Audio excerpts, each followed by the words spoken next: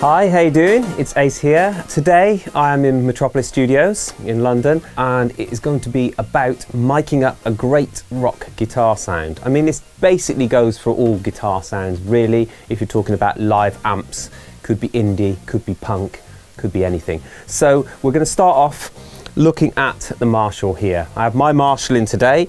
So basically when I get into the studio, what I do is, first of all, I get my guitar and I set up the sound. Okay, so I have my sound set up that I like. Okay, so you need to get your kind of sound first. That's the most important thing, because the tone is very important. So plug your guitar in, plug it into the amp and get the sound you want, okay? Not just flat with all your EQs on, and see what sounds good in the room.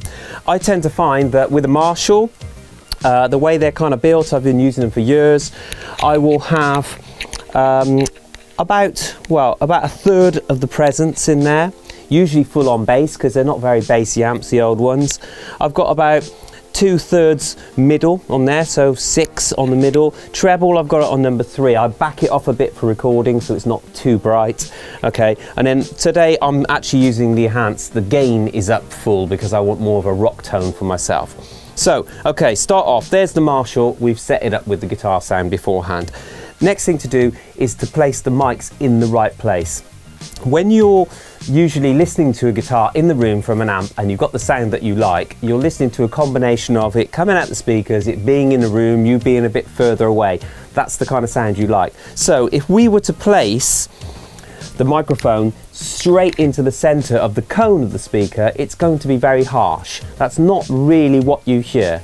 If you were to put your ear to the cabinet and you move your ear around, the further you get away from the center cone, you're going to find the more it sounds likely the same to you, to be like a slightly softer sound, because we're coming at the bright area, we're working away. So I found the best way is to usually, for a start off point, is to look at the cone in the center and then move the microphone somewhere between the center and the outside, about the middle zone to start off. I'm also going to use 2 different mics because I want to capture 2 different sounds. The first one is an SM57, which is a classic, cheap, brilliant microphone. It captures the essence, it captures the grind and the grit of the guitar sound. It's more top end in it, it can take a lot of sound pressure. So you could turn a Marshall up to full and an SM57 will take that volume of sound, okay? I found that usually a Marshall around about 6 is about the right setting. It doesn't compress too hard, it's not too loud, but it's loud enough to make the valves work and not be too fizzy. Okay, so I've got it set to 6 on here and I have 2 mics. So we have the SM57 here, right? Next up here, I will use a condenser mic, okay? So a condenser mic can actually be any condenser mic really. So I'm not really going to be too fussed about that, but what the condenser mic does is it gives it a softer sound, okay? More bottom end, a bit more woolly, I suppose. So when you listen back to it, it won't be exactly the sound you're hearing, but then you blend the 2 together. We're going to show blending as well. But I am going to position them in the same positions, which is between the cone, center of the cone and the outside of the speaker, so that we get that sound that we hear in our ears in the room, rather than the brightness of the cone that we would associate with it being just too harsh. Okay, so the next thing to do is, we have the microphones here, we have the amp all set up. We need to see where the cone is in the cabinet, and as you can see, we can't see it because it's got a grill on it. So the next thing to do is to get out a torch or trusty iPhone, turn off the lights, have a look against the grill here and see the speaker inside, and roughly position the microphones. Once we've roughly positioned those microphones there, we will go into the control room and we'll play the guitar, and then we'll check. So we're going to check in the sound, that it sounds the same to us in here in this room, that we like the sound. So it does come out the speakers through the desk. It's just going to go straight through the desk flat. We're not going to put any EQs on, we're not going to put any effects on it at all, or compression. So we can just compare it, because if you can get the same sound in this room as you can get coming out the desk, you're on a winner. Okay, so I think it's about time that we turn out the lights, we find the cones and do some positioning for sounds. Right, here we are. We are now going to position the first mic, the SM57, the one that can take the high sound pressure. We're going to position that on the cone. So trusty iPhone in hand, or any torch. So if I look through here, I can see where the speaker is now. So if I move this, I'm going to go close miking because I want to capture you know, everything coming out really direct and not much of a room sound. So, okay, the end of my speaker is here. The center of the cone is about there. Okay, so let's have a look. So just, okay, so really, that here, isn't it? Let's go about there. So,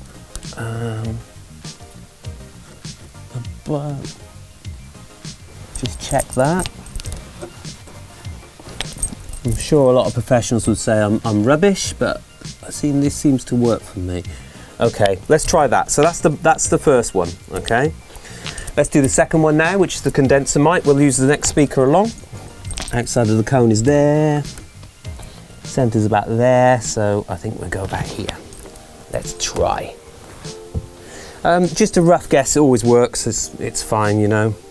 Sometimes you may have a little bit of phasing problems, but your engineer can sort that out for you if you're recording in a big place, or you can just switch the phase on your Pro Tools. Okay, so I'm guessing, right? This is just an approximate guess. Okay, there we go. We have condenser mic on the mid of the cone. We've got the dynamic mic on the other end of it. We should really now just go in the other room and see how it sounds. You can afford to have the condenser mic a little bit nearer to the cone just because it's a duller sounding mic, okay? But also you have to put a pad in on the condenser mic so that it can take higher sound pressure as well. So remember to do that and don't blow the mic up. Okay, we're in the control room now. We've set the mics up where we want to hear them. We're going to hear them back now through the speakers to see if we've got the same kind of sound that's going on in there. We've got the two different microphones, the brighter one, which is really direct, and we've got the duller one, which is the condenser microphone for the bottom end sound. So let's hear what they both sound like together, first of all.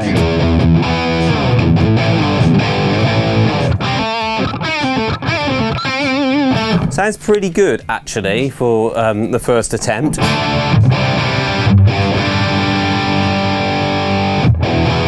So what we can do now is if we look at the desk, if we let's listen to just the 57 microphone. So you can hear it's quite bright, a bit thinner. Okay, let's listen to the TLM, which is the condenser microphone. Quite dull, isn't it? So if I stick them both together, they should sound something like this, which is great. We can also adjust the mix of them that if we want. So if I wanted to have a bit less bass, I can bring it in more.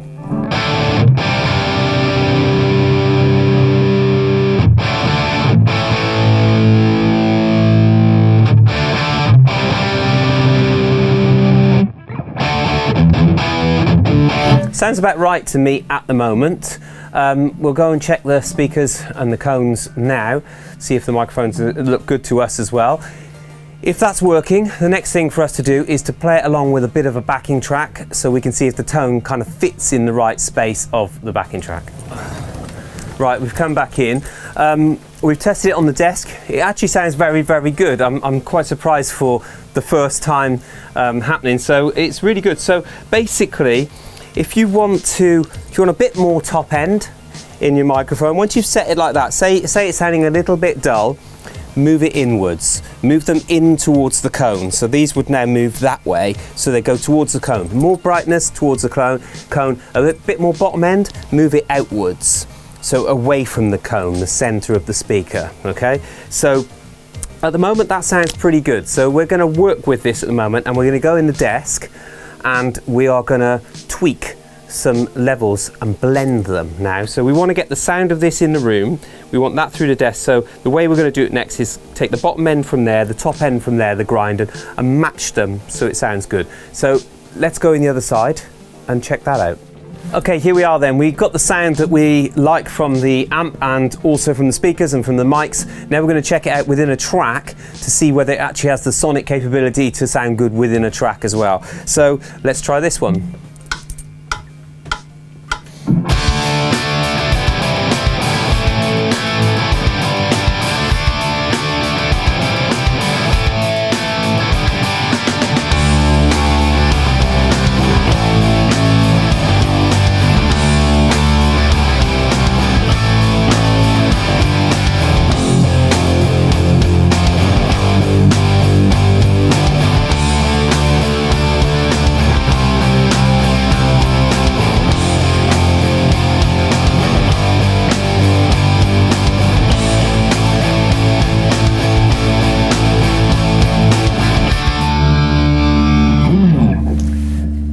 sounds pretty good actually, I have to say, so I'm quite happy with that at the moment.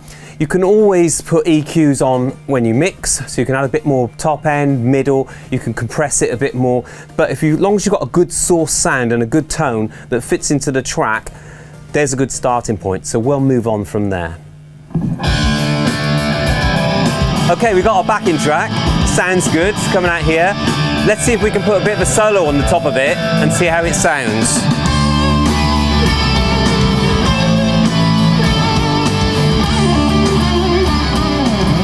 And there you go, miking up a guitar in the studio in one easy lesson.